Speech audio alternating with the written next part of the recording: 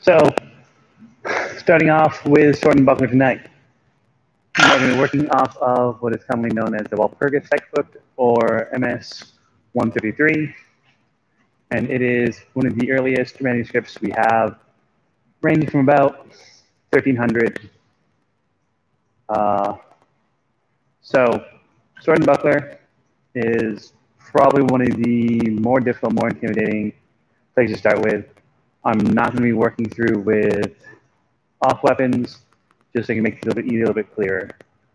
Sword length is important, especially for 133. We're assuming slightly shorter blades.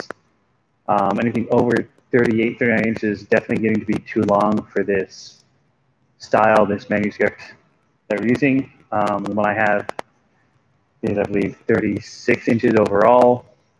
Buckler size doesn't matter within reason. I wouldn't go much smaller than this one, which is about a 9-inch. Anything over 12, though, does tend to get uncomfortably heavy, hard to use, hard to wield, and really, for the purposes of this manuscript, this style of fighting, doesn't help you very much. So, starting off, we're going to kind of crash through the basics of the system. And the first thing to talk about is the different wards. Wards are positions you enter the fight from. They're numbered, and from the text, it talks about these having to do with, these are 7 common positions every infantry is going to find. If you give any random person a weapon in one hand and somebody protect themselves in the other hand, these are positions they're going to go into kind of automatically. So with these weapons and styles and things in mind, it's important to know, like, obviously, this is your sword. This is what you hit people with. However, this is also what you use to stop the other person's sword from hitting you. This buckler, especially this tiny one that I have, is not a shield, right? I'm not waiting for attack to come in. I'm not going to punch block and drive this up. I'm not going to, like, cover my head and hope I don't, because look at that. It's barely covering anything. This exists to protect your hand, right? So with longsword and other longer weapons, either I'll have a more complicated hilt to protect my hand, or the weapon is long enough that I can get the blade out in front of me, keep myself safe. For something like this, there's not a whole lot of safety with this little blade, with this little reach. So the buckler, 80, 90% of the time, exists purely to keep this hand safe. So I'm not blocking weapons. I'm covering my hand as I attack, as I move through. So going through the wards. We're going to go through 7 wards today, see how that feels. We might go a little bit deeper than that. Just real quickly in order. First ward is underarm. So with sword and buckler, with 133, footwork, which foot is forward, doesn't matter. I'll default, kind of right foot forward for most of these, but you can do these left foot forward just as well. And there's not a whole lot of difference with this. We'll talk about that. We'll talk about stance after we're going to go through these positions and figure out how they apply. So first ward is called underarm. Important things to take away from here is that obviously it's under your buckler arm, but your palm is away, right? I'm not holding this down at my hip like I'm about to draw a sword. This is rolled up. My palm is away, pushing out, and this gives me a couple options to attack from. Obvious option 1 is you should have dropped, let this roll out, and I've got a rising cut like that. However, my preferred recommended thing to do, you kind of open up this elbow, let your buckler roll forward, and you have a falling cut coming from under your arm. And it's a much more effective, much more useful starting position from here. So again, underarm, palm is away. I'm not letting this sit down here. I'm keeping this nice up and high, tucked in, rolled in, forward. Elbow stays in, body's kind of out forward. They don't really show this extended out. It's just relaxed. So you got the rising cut. You just let this roll through and move through here. Or we've got that rising cut or falling cut. We kind of lift this elbow, drive the buckler forward, and press through.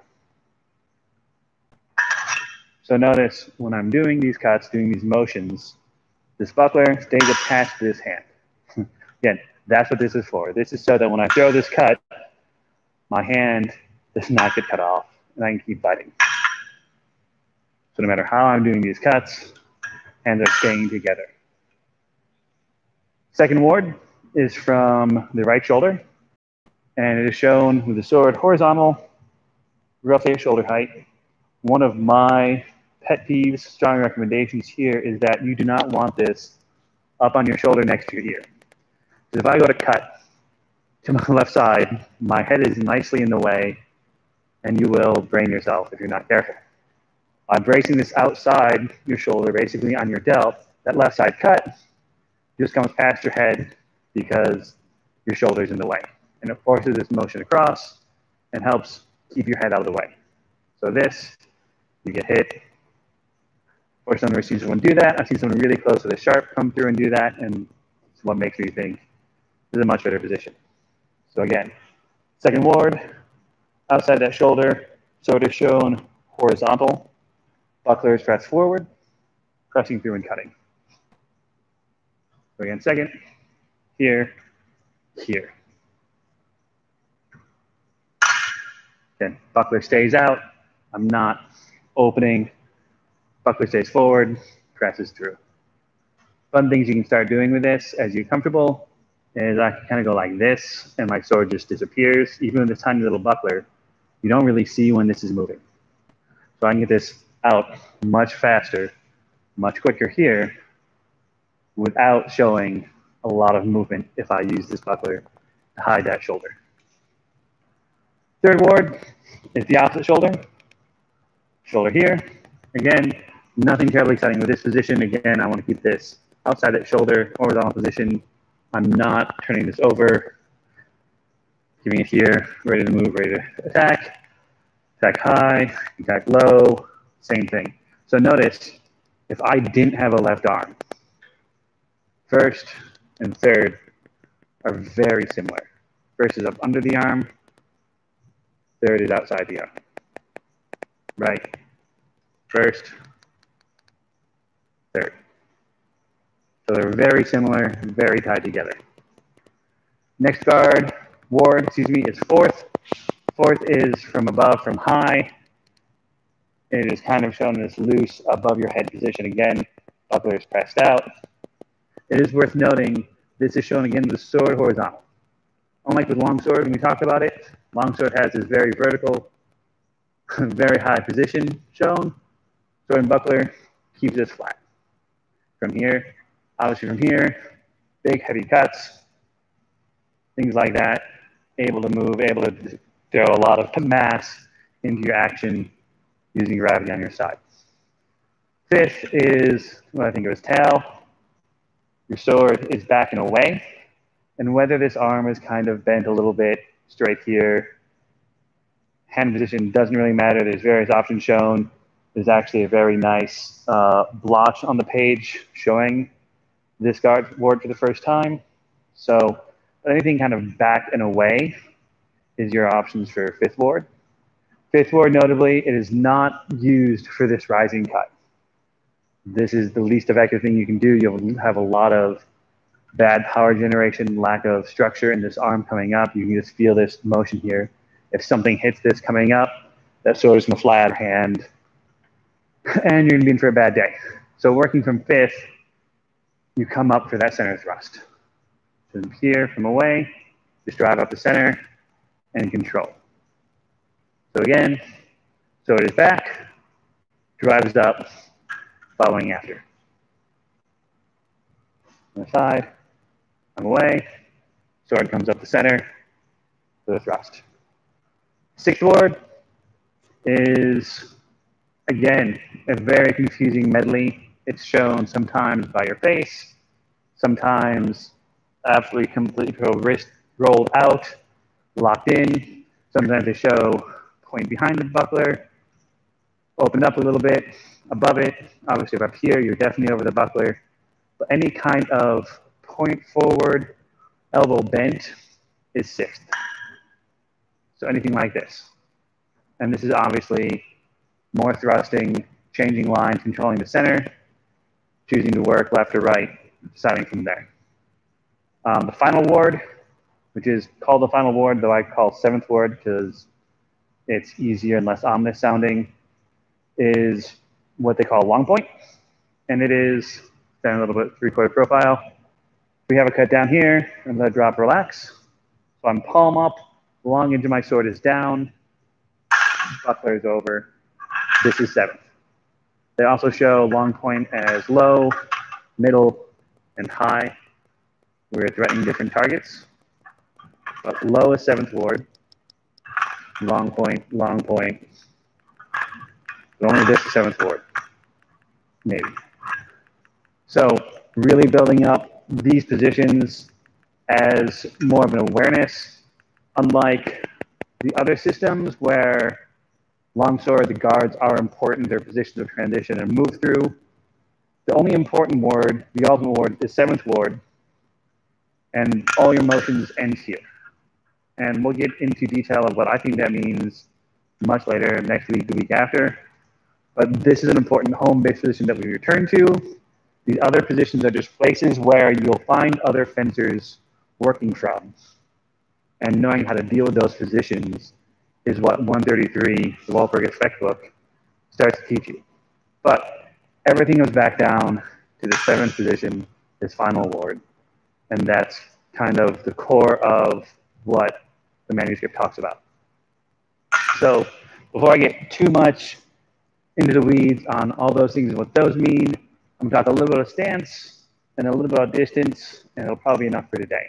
So 133 is awful for stance, awful for footwork, and the way to do it smart and safe is not fun or comfortable at all. A lot of people you'll see doing sword and buckler have this very longsword-like stance, right? So they're square, the front knee is bent, their hips are shifted back and away, and I'm kind of sitting here neutral, ready to go, ready to fight. I've got my buckler out, I'm ready to swing my sword. The problem, though, is this leg is in a lot of danger.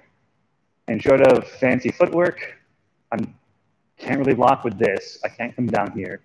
I don't have a weapon long enough to threaten them to keep them away from me. So I'm going to keep this leg safe by stance and position.